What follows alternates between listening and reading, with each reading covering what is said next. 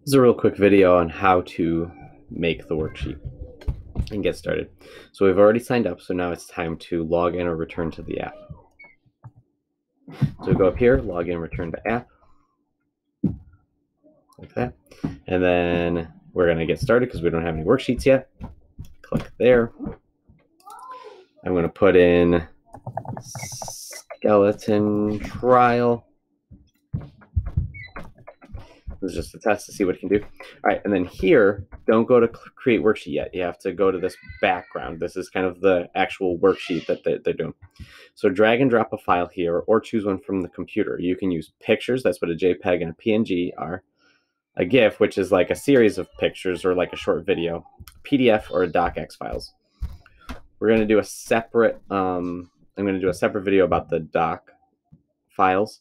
So I'm going to click here.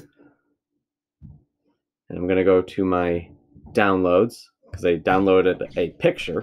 So not even a PDF, but just a picture of the human skeleton. And it has an answer key and everything. I'm going to hit open. And notice that there's a red border. Sometimes if you download a PDF and it has like maybe an answer key, you can make it so you only upload the one page that you want because you don't want the kids to have the answer key. So see, if I click off it, it won't load anything. I click back on the red and it comes up. So then I go ahead and click create worksheet.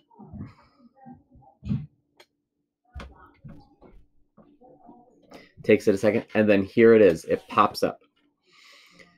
Now I'm going to probably do a separate video about all of the different question types, but the question type that most everybody's going to use, especially for this, is the text box, the short answer.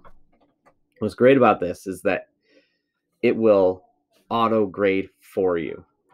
And you can do an auto grading because there is a answer key right here. And if you look, there's an answer key here, and there's actually a thing that we can do. We can do a color block, and we can erase that. So now that the students can't see the answers. Pretty clever. This program has so many good features, and it's free. So I'm going to go up here to the short answer. And since I actually know the answer to this one, I'll put it in. And then we put in the answer. We say, edit short answer. The correct answer is skull.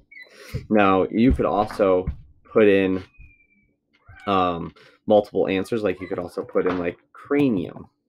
So that if your students have like a different idea of what it is that's still correct, you can put in multiple correct answers. You can also change it for that the uppercase or lowercase must be correct. That's only necessary once in a while, so I would usually leave that on. And then you can determine how many points it is. And then you hit save changes. You'll notice that it still looks like it's staying there. And you may be thinking, well, aren't the kids going to be able to see it? They will not be able to see it. If we preview it, you'll see that it's empty. And then the students, they'll know that they need to type in there. They would type in skull, and then they would check their answers, and it would show them that they got the correct answer. Skull, correct answers were skull or cranium. Boom, that's how it works. That's the short answer. In another video, I'm going to go through all of the other question types.